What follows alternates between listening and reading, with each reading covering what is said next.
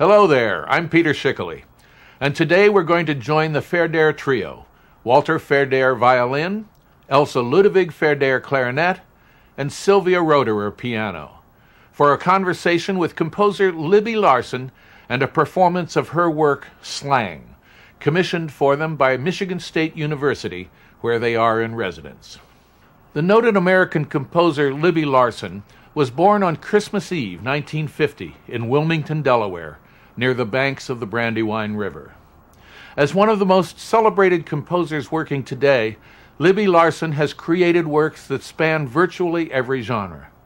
Larsen's awards and accolades are numerous, including a 1994 Grammy for her recording of The Art of Arlene Auger, featuring Larsen's sonnets from the Portuguese. Larsen is a vigorous and articulate advocate for the music and musicians of our time. In 1973, together with Stephen Paulus, she founded the Minnesota Composers Forum, now the American Composers Forum, which has been an invaluable aid for composers in the United States. And she has also served on the National Endowment for the Arts music panels.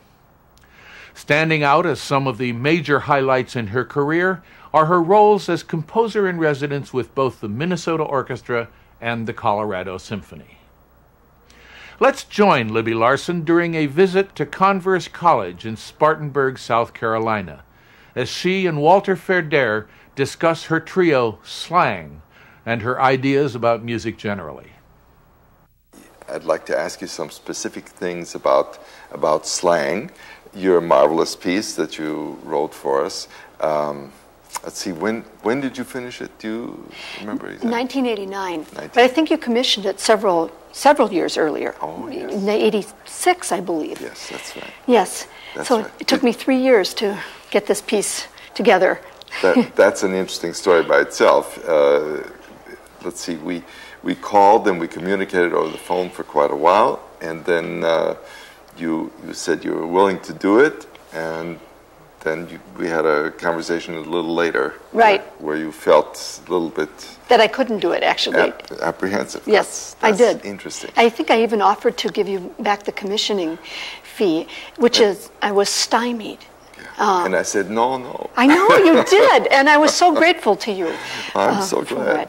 I was really going through a style, well, not even a change. I was really finding the center of my own voice as a composer. Sure. And, you know, when you're in the midst of that, at least for me, but now I watch students going through, you know, either a style change or just beginning to find the originality in themselves. Sure. It's nothing that you can plan or plot. It's just a journey inward. That's right. And there comes a moment when you feel that you can't write, you know, and it takes just exactly what you did. Yeah, well, I'm very sympathetic because, you know, sometimes things just don't want to come. Even with performances. Sometimes you practice and at a certain point you can't get anything more done, so we found it's best just to quit then, and start again the next day, you know. So with composers, sometimes this has happened to us too, that occasionally they feel they need more time, or they can't do it. We've had a few that just can't do it. Can't do it. Yes. Well, you seem to recognize that in fact I could do it, you know, and the result, of course, is Slang, the piece that we're focusing on right now. Exactly. And I have to tell you that right about that time, in the late 1980s, I was making a change in publisher, too, from E.C. Schirmer in Boston to Oxford University Press, which is a different publisher. And it really was Slang that was the piece that they said, we know who you are, and we want you to be with Oxford University Press, through that piece. Isn't that great? So it's quite an important piece for me. Well, I think it's found a lot of friends. You know, a lot of people want to perform it, which delights us. We've just recorded it, and with the idea that it should be heard and should find the public. And I'm delighted. Performers, yeah. No, we are too. And as you were going through this style change, do you mind just telling us a little bit about it? I can tell you about it now because it's 10 years ago. Yeah. So hindsight is 2020. It really started in about 1984, 85, when I had written pieces that I was very happy with. I felt I had all the technical skill. I'd written water music, which is my first symphony. It's performed a lot. And I'd written quite a number of songs and quite a bit of chamber music. But I was unhappy because the music was coming too easily. It was too facile. It was too easy. It was not a satisfying process, just composing. Yeah. And I began to think about where music comes from for me in the culture. And I started looking at my own record collection, which is now a CD collection. Can't say record collection anymore, right? I began looking and realizing that I had, along with my classical repertoire, my 20th century repertoire, I had a really extensive boogie repertoire and blues.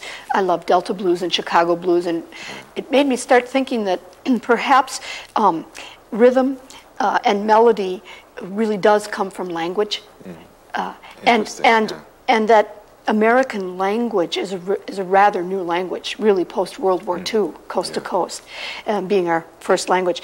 And I got to thinking very hard about what music comes out of speaking American English. It's a very rhythmic language, full of body language, very truncated, and a very narrow pitch band, the language that we speak. So that wasn't translating very well into string quartets, and onto the instruments of the symphony orchestra, which speak Italian and German and French much better than they speak American English. That's interesting. And so I started to write you a piece in my old style, and these cells of rhythm started sneaking in. And they didn't have anything to do with the piece that I was working on. And they began to just take over more and more. So I set that piece aside and started doing some rhythmic studies, because they were much more about rhythm than pitch. And gradually, I began to understand that the music that I wanted to write, and it's the music that is still coming out, is really much more rhythmically based.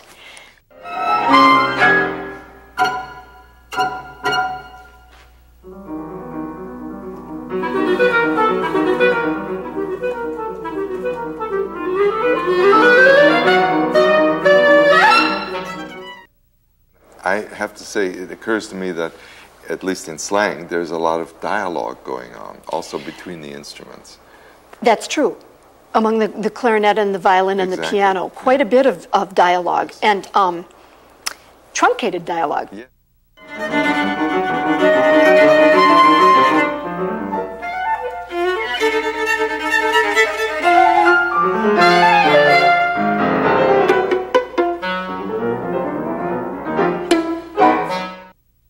Just like we're, one person goes, yes, exactly, and the other one goes on and takes it over.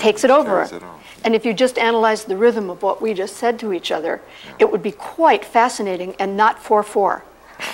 No, that's right. No. That's right. We speak in spurts often. We do. Yeah. Yeah, and we punctuate with body language, wordless body language. Yeah. So it's fascinating to see what that has to do with orchestral instruments and orchestral chamber ensembles, of which the Verdehr is. Yes. Clarinet, violin, piano. That's right.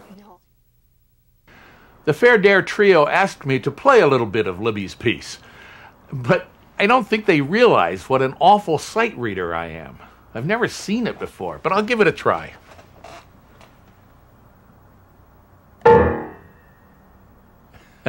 I think that's about as much as I can handle. Let's hear it as it really sounds. The Verdehr Trio, performing Libby Larsen's Slang.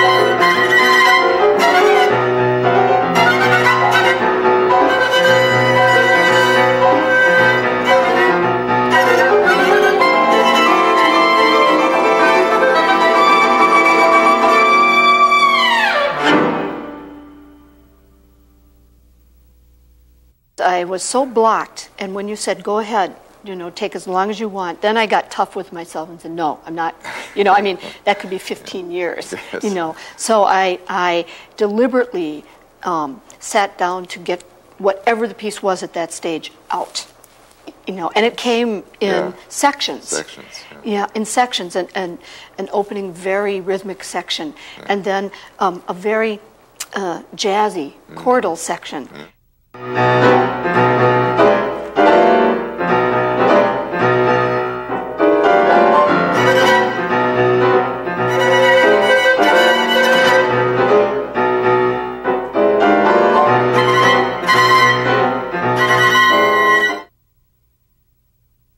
And then a section that's more about silence than it is about sound.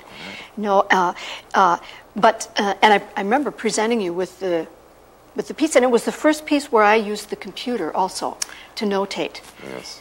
And found it so limiting.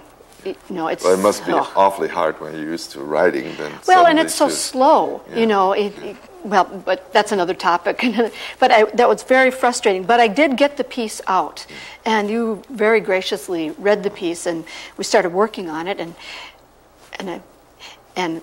in the way that you work with composers so well, which is why the literature you're developing is central and important, is to find the piece in the piece. Yeah. Every piece, you find the piece in the piece. You try. And yeah. I mean, not to digress, but you mentioned that the piece has evolved since we first played it for you. Yeah, it has. Our own perception of it also, I think, because I don't know exactly how, but it's become much more natural. One recognizes how it's made up. Yeah. Well, I noticed that today because I haven't heard you play it in over a year. Yeah. Yep, 2 years maybe. Yeah, 2 years. And it's grown. Just the fluidity, from one section to the next is just really grown quite a bit. And I know as we were getting to know the piece, I cut quite a bit of the opening section. That's right. Quite a bit of the cadenza, the piano cadenza section used to have kind of a waltz in it, and that's all gone, just to make the piece, it just feels right. Where do you think we're headed? So many people, musicians in particular, are bemoaning the concert, saying that it's even the phrase "death inch by inch" is being tossed around. Yeah. I take a very different point of view. I see it as a tremendously enlightening experience, what's happening now. We can define what it is that the abstract art music that we have devoted our life to, and every day, we have passion about it every day, for years and years and years. Why it's different from other kinds of music. And it's because it's a journey inward. The music that I write, that you perform, that Mozart has written, that Hildegard, 1,000 years of abstract music, is really an opportunity to dwell, an inward kind of dwelling that most of the other musics don't offer.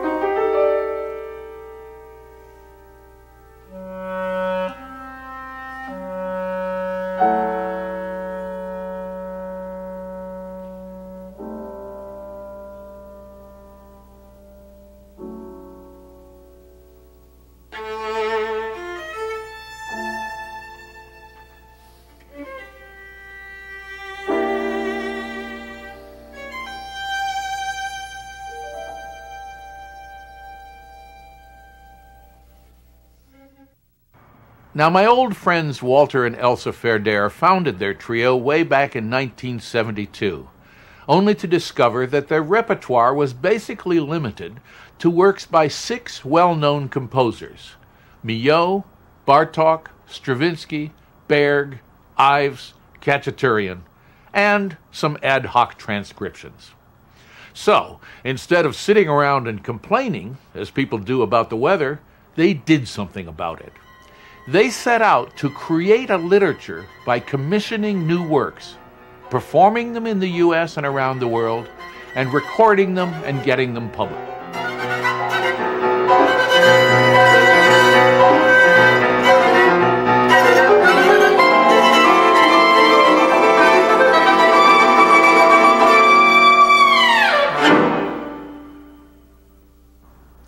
This is Peter Schickele, inviting you to join us for our next programs in the Making of a Medium Series 2. We will meet composers Gian Carlo Menotti, Joan Tower, Peter Sculthorpe, and Peter Schickele, as well as other interesting personalities from the U.S. and around the world.